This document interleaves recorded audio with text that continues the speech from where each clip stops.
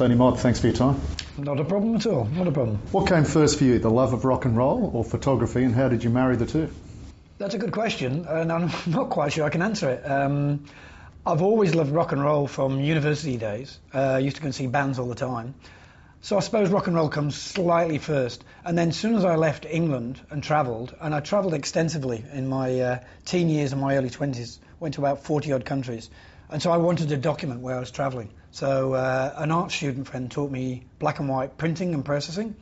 And that was my love of photography. And then by the time I settled into Sydney in the early 80s, and Sydney had an amazing live music scene, it was a natural combination of two hobbies. And next thing I knew, I was photographing musicians. How did that all begin? Well, again, I suppose, like everything in life, it's timing. I got lucky one Monday night, on a wet Monday night in King's Cross. I wandered into the Piccadilly Hotel, and the Divinals, who were unsigned at the time, had a residency every Monday night. And of all the subjects to practice on, Chrissy was the best. And so I started photographing Chrissy Amphlett, and so began the journey. How do you photograph someone like Chrissy Amphlett? OK, there's all that dynamic performance. So is that what you're trying to capture, the performance, or are you trying to get under the mask, under the rock and roll persona to get the character?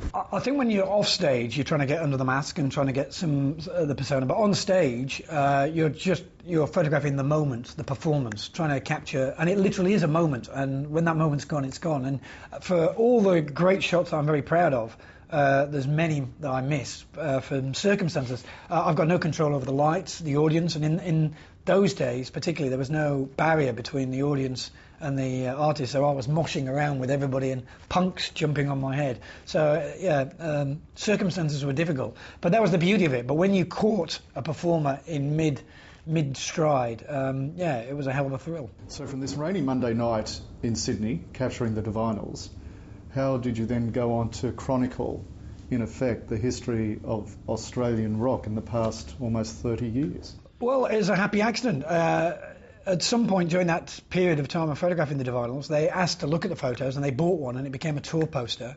And the fact they paid me was just an unbelievable thrill. I was so proud of it.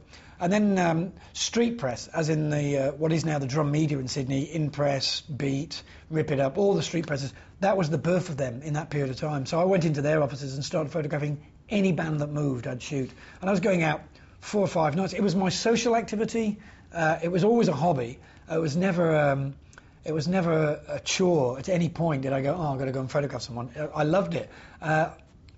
Slightly obsessed, possibly. I shot everybody, and I loved it. So I just continued and continued.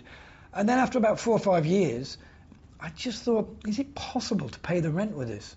And so I gave it a couple of years, and then I got other lucky breaks. Next thing I knew, Mick Jagger's manager rang me up. They were looking for a tour photographer. I built up a relationship with Mick Jagger, and I ended up touring with the Stones 3 times. But all of a sudden, that kudos of touring with the Rolling Stones, all of a sudden, you were a name. I wasn't a better photographer, but I was a known photographer, and more jobs kept coming in. Let's have a look at a Rolling Stones photo. Mick and Keith. I think the great thing about the Rolling Stones is we are talking the yin and yang of rock and roll. Mick, on a good night, runs 25 kilometres in a concert, unbelievably fit, very charismatic, works the crowd. Keith very rarely goes more than 10 yards from his amp, no movement at all. He's in the music, Mick's entertaining the crowd, and they are the Rolling Stones. They have 60 songs rehearsed on a world tour, and they do 20 odd a night, so theoretically they could do 3 concerts and never repeat themselves. That's their beauty, and of those 60 songs, 58 of them are classics, so it's like they are fantastic. And they to me, I mean, this is the epitome of rock and roll photography, is to go on the road with the Rolling Stones. But what sort of restrictions are placed on you? The Rolling Stones, the self-proclaimed biggest band in the world, and I should imagine there's a bunch of, you can't do this, you can't do that. No, surprisingly not. No, the Rolling Stones are incredibly generous. I've done 3 tours with them, and Tony King, each band member has a manager. So it's a political, not a nightmare, but a political roller coaster of who you're talking to. But Tony King was Mick Jagger's manager. He hired me. Jane Rose manages Keith Richards. And I arrived at the gig. I get introduced to the band members. I get taken backstage. I have an access to all areas. And basically they want, it's a fine line. They want you to be a fly on the wall to photograph everything, but at the same time, you're not to irritate the band members. So you tread a line. I mean, you can't just keep sticking your camera in their faces. But they're very generous. When they were touring Australia, a lot of people don't know that Mick's mother is fourth generation Australian. And she left Sydney in 1939, met Mick's dad in London in 41, and Mick was born. And she lived on the Parramatta Road at Petersham. So we went out together to look at the facade of the house of where his mother lived. And he's a very social being. If he's in a room, he wants to charm everybody. Keith, he doesn't really care who he's charming and who he's not charming. As we were talking earlier, that whole challenge of what you're capturing on stage versus trying to get under the rock and roll mask, what's your favourite in terms of getting a portrait where you thought, I just captured that person, I've captured their soul? Bjork, that's an example of capturing. I'm not sure that capturing the soul's quite what I've got there, but I've captured the character of Bjork. And like all eccentric people, they're never aware of their own eccentricities. When I shot this, this is taken. I set up a little studio backstage, very convenient, next to a dressing room. And she said, so what exactly do you want to photograph? And I said, well, I want a straight portrait, but I want to capture your eccentricity. And she goes, oh, what do you mean by that? I said, well, you're not on stage and you're doing all those mannerisms there. And she went, what manner?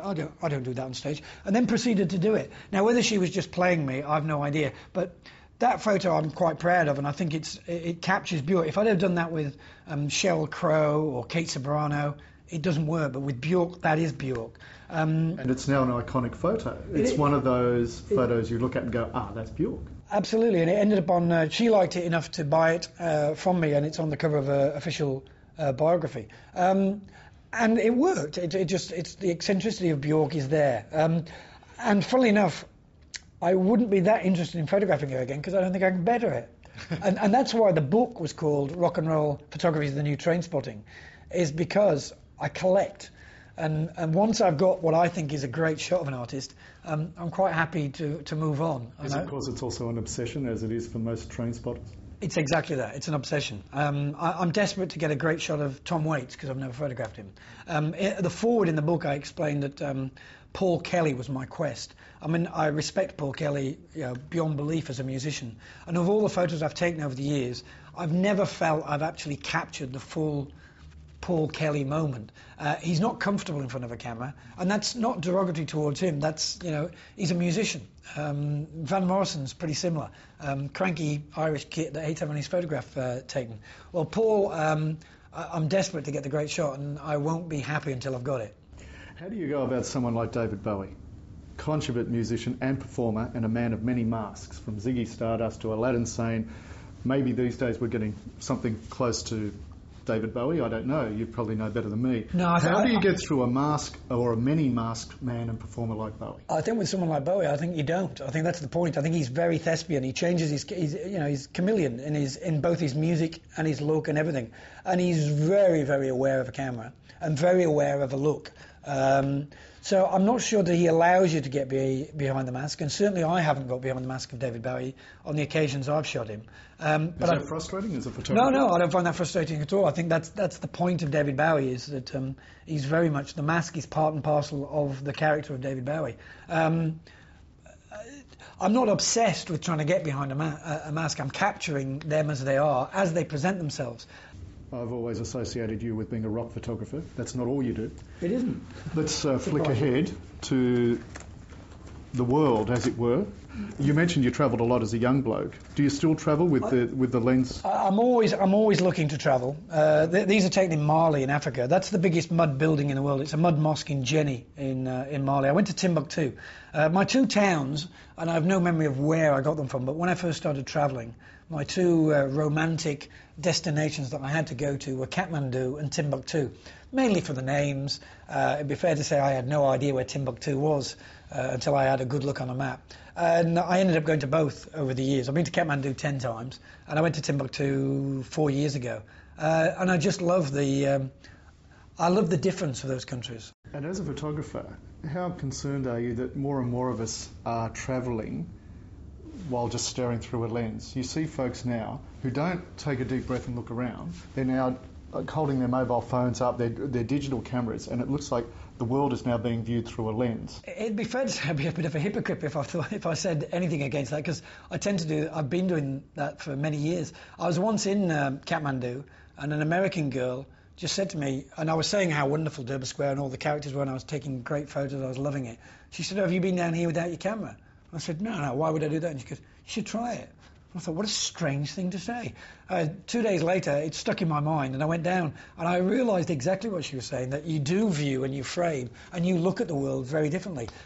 Television, cameras do the same, you know. You can't help a cameraman would look at it and go, oh, that'd look good, or that'd look good with an 85mm lens. You're doing that automatically. I'm constantly looking when I wander the streets of Sydney and go, oh, isn't that light beautiful there? Must do a photo session there. So you can't help that as a photographer. But yes, it is a shame when you keep click, click, click all the time, and you are doing. But that's the modern world. What are you going to do? It's what's happened. But as the American writer Paul Theroux says, a picture's worth only 1,000 words. I might just say every picture tells a story. Good comeback. After 30 years, after more than 30 years of looking through a viewfinder, adjusting the lens to capture a moment, capture a face, capture a character, does it still excite you? Absolutely. It never stops exciting me. The great thing about photography is you never stop learning. You never stop getting excited. And when I get the photo that I'm proud of, it's as a thrill now as it was 30 years ago. Tony Mott, it's been great speaking with you. Thanks very much. Cheers.